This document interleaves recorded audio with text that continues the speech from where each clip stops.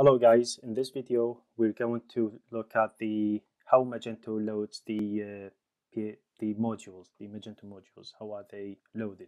So when you hit the web page at any URL, Magento will first make call to the index PHP inside Magento pub index.php, and in the first thing it does, it requires the bootstrap.php,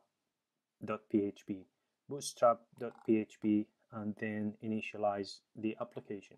So what happens in the bootstrap.php should be in app and then bootstrap.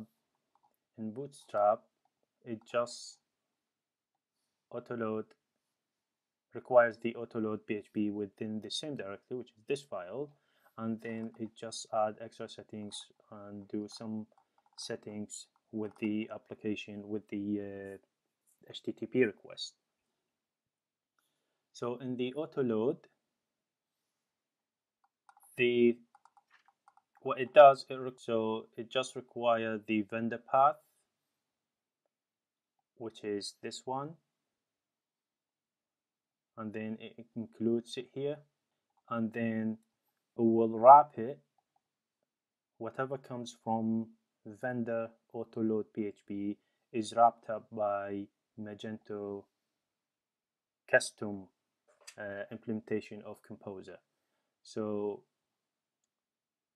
first of all, it will require this autoload. This autoload then will require the vendor autoload. This autoload just returns the get loader, this loader, which is the class loader of the composer autoload class loader. It will just take this class and then wraps it in this custom or extended composer. These are inside. If we go to, so you have composer here, and then Magento will have another composer that extended this, and it has those files and wraps it. We don't need to worry about what happens behind the scenes or whatever happens in here. The only thing we are interested in, this is how Magento modules and packages outside Magento are loaded, and by this Magento also have this custom functionality to extend Composer to load the modules and then register those modules. The registration happens inside. If you go to any module, we'll go to the Composer, and inside the Composer there is an autoload files registration.php.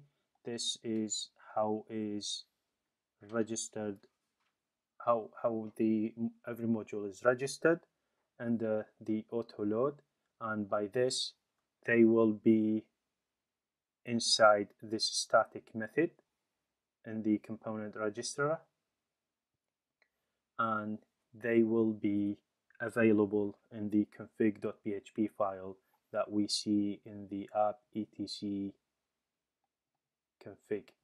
So this is how they are registered, and then they will be put in here as a configuration. So this is how it does with the vendor modules. With vendor modules, we don't need to worry about how they are like implemented, because they are all third party or Magento core, and we just happens to use them or extend them within our app code modules, or if we want to make another modules as a vendor, but it depends on some other modules. So in this way, Magento will require this autoload and then register those only for the vendor. With that said, how those modules inside the app code are registered. These are registered. If we go to the autoload, these are registered. If you go to the vendor path, it just gives you the vendor and then registration global list. This is how the registration files are collected.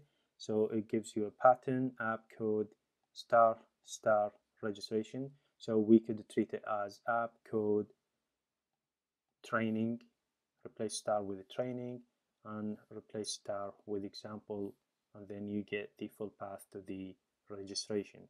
So these are whatever happened, whatever placed inside code as module will be collected here. So this is just a pattern, and it will loop through all the modules and collect those registration files. So those registration files are here in the global list. Then you have this file, non-composer component registration. If you look at this, this is it just look. Let me fix this one. Just IED PHP. So 7.1.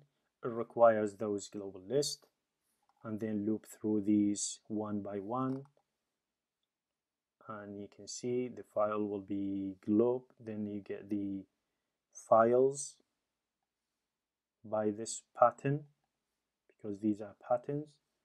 And then if the file is found, then it will require it once. However, once this is required, this file is simply will be training example registration. Then this will be registered. But how this is called, how this is loaded? This is loaded inside the composer.json file. In composer.json file, if you look at the PSR or autoload, you will see these are the files, and then it will load this on Bootstrap. So when you load the page, it will require this file, and by loading this file, everything happens. All these triggered, and this function is static and will just be triggered, and all registration files are loaded, and thus the modules are registered within the app code. The other thing with this one is what we have done in the previous videos. Instead of disabling a module by saying by doing the command php bin magento module disable any module, we have done it with the two-factor authorization. So instead of adding this like here 0, what we've done is we just remove it completely from the vendor, so they are not loaded, they are not coming through in the vendor, so they are not going to load. Why did we use this instead of disabling the module itself? In either way, we can go back to this file and enable the module if we need it, or we just remove it here from here and then run composer update, and then we'll run the setup upgrade and we'll install it. The main thing that we use this approach over disabling a module in the config file is these are modules are already in composer autoload, so they will be loaded no matter what. Even the module is disabled, they will still be loaded, the classes still be loaded. This will go similar to that because the files or registrations are done and collected and all modules are registered. It doesn't mean the module itself will be loaded, because there's no way knowing that it will be loaded by this file. The only way you can make sure the modules inside app code are loaded is in PSR 0. This is whatever comes after app code will be loaded from that point. If you say I have example model customer, then if you call new training example model customer, it will look at the file beyond after app code and then load it. So this is to load the code inside app code, and this file is to register the modules. So both needed in order to make this works. And we going back to this, to this replace. We do the replace because all classes are loaded, so you don't want to get your website during very slow during deployment, or probably those classes are loaded during page load or doing some other functionalities. So to make sure these are not loaded and not adding extra load time, you just remove them by replace. And this is the way Magento works and how it loads the modules from the vendor and from the app code. I hope this helps, and I see you in the next video.